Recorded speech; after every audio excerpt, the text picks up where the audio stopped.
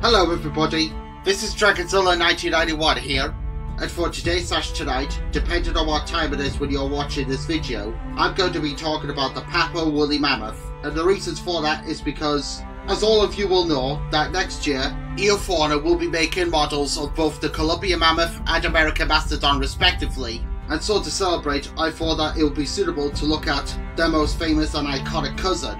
Now, the mammoth species originally evolved 5 million years ago. However, the woolly mammoth itself only arrived onto the scene around about 300,000 years ago, so not too long after the Ice Age started. These giants were native to Europe, Siberia, and eventually North America. They lived alongside particular megafauna, depending on what region they occupied, as well as our ancestors. And the last of these colossuses died out on Wrangel Island 4,000 years ago, shortly after the Great Pyramids in ancient Egypt were completed. And scientists are attempting to resurrect/clone these long-lost sleeping extinct Goliaths. The woolly mammoth is so well-knownly recognisable that I think that we all know its history. That was just an abbreviation on it.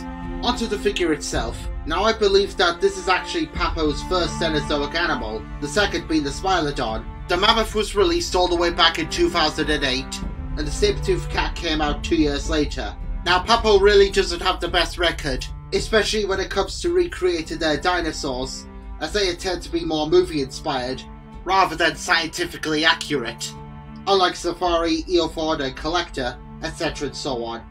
But when it comes to the mammals, particularly the Ice Age animals, they appear to knock it out of the park, even though there are some exceptions. However, most of the time, they get it right, especially with those like the woolly rhino and the mammoth. Because we confidently know on what the woolly mammoth looked like, thanks to frozen specimens being discovered in the permafrost and ancient 40,000-year-old cave art being found in southern Europe, this giant is going to turn out scientifically accurate, regardless. Unlike most other Papo models, the mammoth, although still hard, is quite soft. Well, at least in the tusks and trunk, but that may be for safety reasons, so that they don't snap off in case an incident were to occur. His paint job is mostly brown, with bits of black mixed in, and the tusks are very appropriately a yellow weathered ivory colour. The pose is nothing too unique, as it shows the woolly mammoth taking a walk, and he has his storage hub that was used to store food and water. He's got his mouth open, just slightly, and go by the way it is sculpted, it looks as if he is smiling. I also love the tusks too, they're my favourite part of the animal, as they're nice and curved. Although on the Papo figure, I think that they might be pointing just a bit far too back.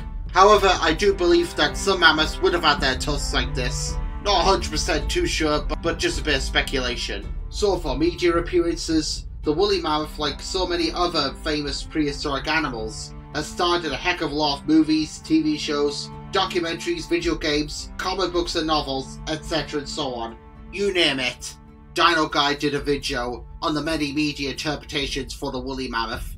I'll provide a link to that video in the description if you wish to check it out. However, for my top 5 personal favourites, well, those would be from Walk with Beasts, Episode 6 Mammoth Journey, Wild New World, the Discovery documentaries, What Killed the Mega Beast and Before We Ruled the Earth, it's the same model, Ice Age Giants, and of course, this guy.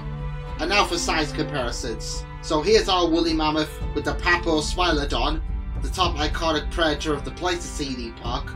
I definitely plan to review this cat at some point in the not too far distant future.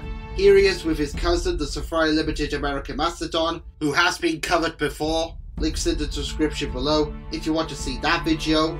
Here he is with the 2 woolly rhinos that I currently own in the collection, one from Papo and the other from Mojo that I talked about last year. Again, links in the description below if you wish to check that video out. This is what he looks like with the Eofauna Scientific Research Stat Mammoth and Paleoloxodon. Both have been looked at and reviewed, links below. And here he is with the last 2 Ice Age Papo models, those being the Cave Bear and Giant Irish Elk Megaloceros. So final thoughts on the Papo Woolly Mammoth. This is truly a great mammoth figure, period. Highly recommendable, especially if you're an Ice Age fan or mammoth enthusiast like I am, and he will look great with other mammoth models. He also has a bootleg counterpart that I saw when I visited Ken Cavan's. Links to that video is in the description below.